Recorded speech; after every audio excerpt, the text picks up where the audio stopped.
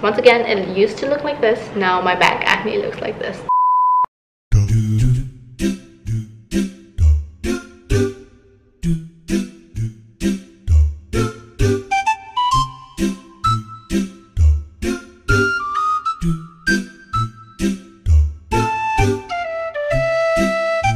Okay, the lighting's really bad. So today I'm going to be telling you guys how I went from this to this. So a little backstory, I have always had acne ever since I can remember. I have one right here. I'm on my period, so I'm kind of breaking out. But I had something called melasthesia folliculitis, which is better known as fungal acne, all over my forehead and a little bit on my chin as well. And I also had closed comedones. Now for my back, it was a combination of fungal acne and regular back acne. I also used to have chest acne as well, all over my chest. I don't have any anymore, but I used to have them on my chest as well. It was very itchy and very painful, but I can never stop picking at my acne or my back knee to get a little whiteheads out. Oh my god, don't do that, please don't do that. You're gonna regret it later, and I'll show you why. So I've tried many things in the past to get rid of my back knee. I've tried Epsom salt baths, that one didn't work for me. I've tried tea tree oil, that one worked a little bit. I've tried lemon sugar scrub, that one broke me out. I've tried back acne spray, I have it right here, body acne spray. Didn't work at all. And after many years of trial and error, there were only 4 products that helped me clear out my back acne. But I do want to mention that I did that on top of working out regularly, having a really healthy diet, drinking lots of water, making sure my back and my skin is clean at all times, which means I shower every time after I sweat or work out. I never wear the same clothes twice or the same bras twice, and I never pick at my acne. That one's really hard, but I never pick at my acne. I'm sorry to say this, but if you're not one of those who are born blessed, I'd say, with naturally flawless skin, you know, people who can actually do whatever they want to their skin and they still have perfect skin. If you're not one of them, you have to suffer. I'm a firm believer in the fact that if your body is healthy on the inside, it will show on the outside. And so a clean diet fuels your body and keeps it healthy, of course, and working out flushes out the toxins and also keeps you healthy and your complexion glowing. So yes, no amount of product is going to magically cure your skin. If your body is unhealthy, let that sink in. Swallow it. Okay, so now that that's out of the way, let's start with the things I did that actually cured my acne. So the first thing I remember doing was drinking liquid chlorophyll.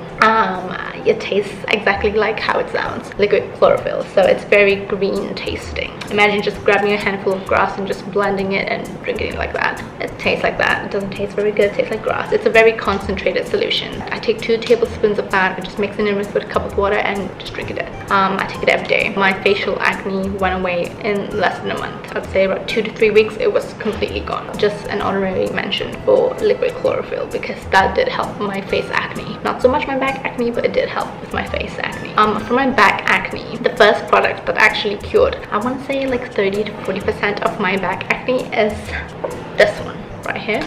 This is called BioPeel. I'm not too sure how you pronounce it, but I think it's called BioPeel. And it's basically a body lotion made in Korea. It's specifically made for curing back acne. My mom knew that I was struggling with my back acne, so she researched a lot, and this is probably one of the best selling ones in Korea. It's basically a very lightweight moisturizer, no fragrance moisturizer that you use every time after a shower. So yeah, I apply a thin layer of this on my back after I take a shower, and I could actually see my back getting clearer in 1 to 2 months. But after that, it just sort of plateaued. It cleared up my skin a little bit, but it didn't cure my back acne. My guess is that it actually got rid of my regular back acne, but not my fungal acne. If you have regular back acne, I'd suggest giving this one a try. It's pretty good. So fungal acne, that brings me to my second product. Product number 2. I don't have it with me, but it's Head and Shoulders anti-dandruff shampoo. Not just the regular Head and Shoulders shampoo, it has to be the anti-dandruff shampoo. It sounds pretty stupid, but it works. The anti-dandruff shampoo, it contains an active ingredient called zinc parathione, which is actually antifungal and antibacterial.